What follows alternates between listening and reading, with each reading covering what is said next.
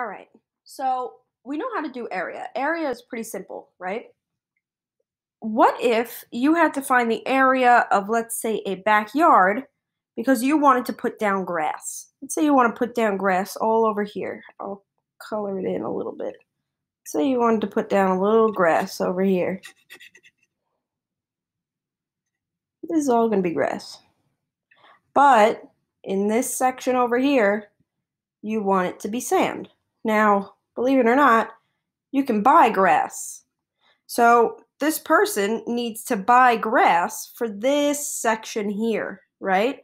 But they don't want to buy so much that they cover this section here. So what does he do? Well, because there are easy numbers and hard numbers, I'm going to go with the easy ones first. And I'm going to find the area of this box here. I'm going to do 6 times 6. And that's 36. All right, so I have 36 right here. Then I'm going to do 25 times 15.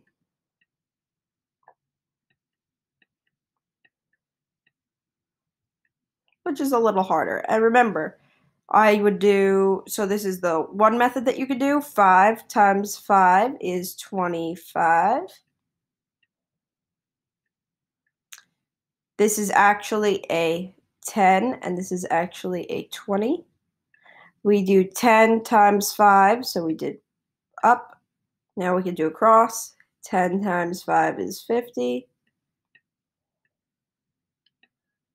Now 5 times 20. 5 times 2 is 10. Plus a 0.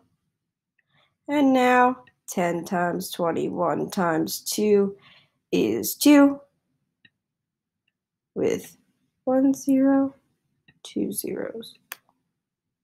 All right, now I add that all together and I get 5, 7, 3. So 375. I would do it down here, but I kind of ran out of room. 375 is this one, right? Well, now I found out the area of this whole thing, the area of this little thing. What can I do? I can subtract. I can take away this area, pretend it doesn't exist. All right? So 375 minus 36. And I would make that a 6, make that a 15, 9, 3, 3, done. 339 is the area that I need for the grass. I don't need 375 because it would cover up this. The 375, I would have a thing of grass that goes whoop right over the sandbox. So I need 339. I need it without the sandbox. All right? So all we're doing is step 1, finding this. Step 2, finding this. Step 3, subtracting them. All right? Let's do another one. Whoops. Let's do another one. I'm going to move over a little bit because I'm a little stuck. All right. Now, again, I'm going to start with step 1, which is the easiest square. The easiest square is this one because he's little and the numbers are little. 5 times 2, I know that's a math fact. That's 10. 5 times 2 is 10. Now, I got to do 18 times 20.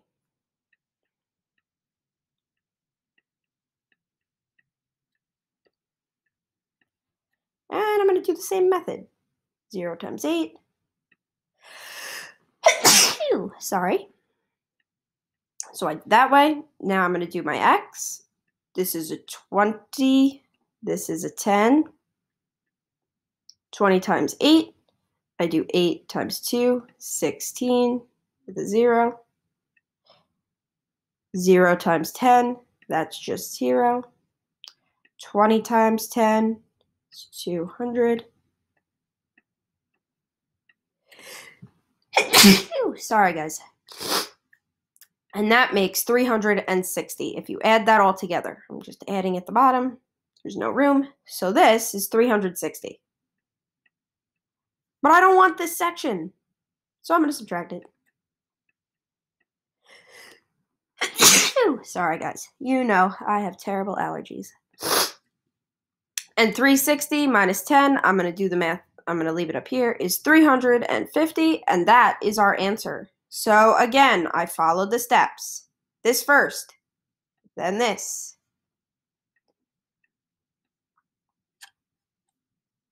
Area of here first. Area of here second. Subtract step 2 and step 1. All right? This is step 1. You subtract it from step 2.